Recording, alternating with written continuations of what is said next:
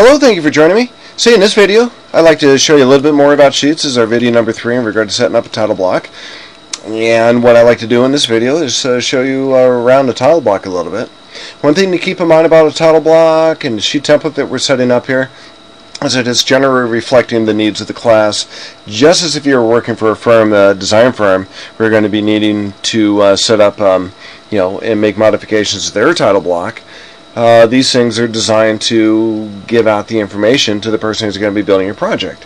So it has to be, first of all, it has to be the same from project to project. You want the things to look very similar, and that will include your logo. And you also want to make sure that it's readable. Ultimately, it's got to be readable because this is your project.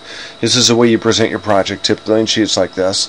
And you want to make sure that the sheets are the same from sheet to sheet, and they're consistent, and text size is right, and everything is readable to industry standards and your company's standards. So, belabor that enough again, but I do want to make sure we cover that so you understand that. So, we're generally going to start from the bottom and work our way up to the top of the title block.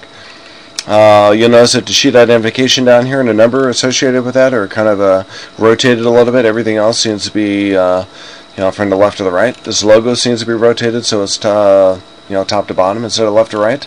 These are by design typically. What you want to make sure is that your sheet identification, I've seen this rotated too, so it's left to right rather than top to bottom as it is right now, is it's designed to be readable.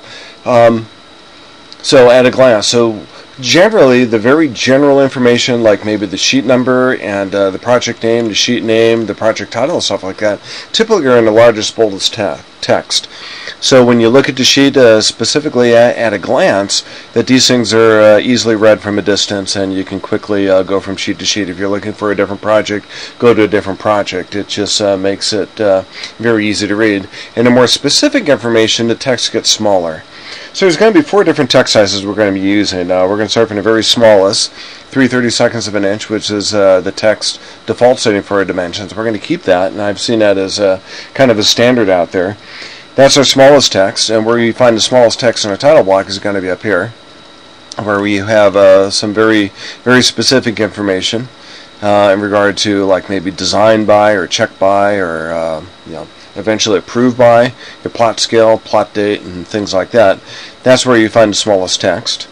Next size up is going to be 1/8 of an inch. It's going to be a little bit bigger. This text down here for sheet identification, which we're going to rename to sheet number, is 1/8 of an inch. And you go up to 1/4 of an inch and eventually 3/8 of an inch. Again, under the same thought that the bigger the text, the bolder the text, the more general that information is, and the more need for that information to be read from a distance, from at a very quick glance.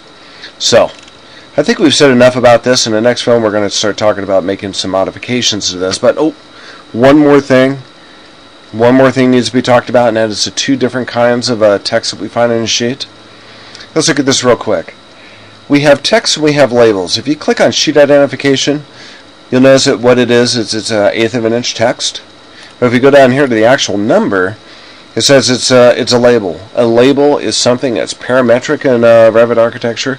What that means is it's going to go out and seek that information somewhere else in your project or in your drawing in order to get that information. For instance, sheet 101 might be our site plan. It might be our site plan or maybe our first floor plan. And what it's going to do is when we put in our floor plan into a sheet, and we actually create a sheet in Revit Architecture in a project, we're going to name that sheet, like first floor plan, and then we're going to number that sheet, perhaps A101 or 102 or A103 or whatnot. It will pick up that information here in this placeholder, which now is just called A101. It's going to pick up that information and put it in there. If you scroll up here a little bit, that sheet name, which could be our first floor plan, it'll seek that out too in how we name our sheets in our project, and it'll populate that area. So sheet labels, if you're clicking at labels or parametric, it's going to seek that information somewhere in your project or in your sheet when you create that sheet, and it populates that information into your sheet. It's very cool and automated for it to do that. So enough for this video. Join me for the next one.